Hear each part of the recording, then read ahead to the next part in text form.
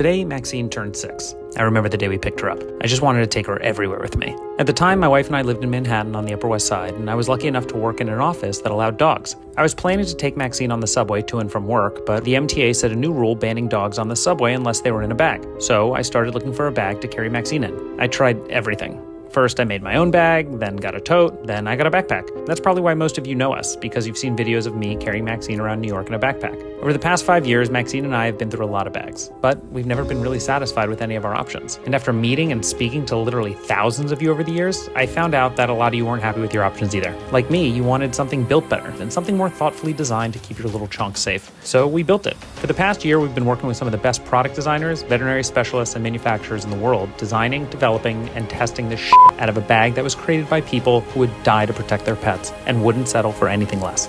So after years of hard work, I'm proud to present the Maxine One dog backpack.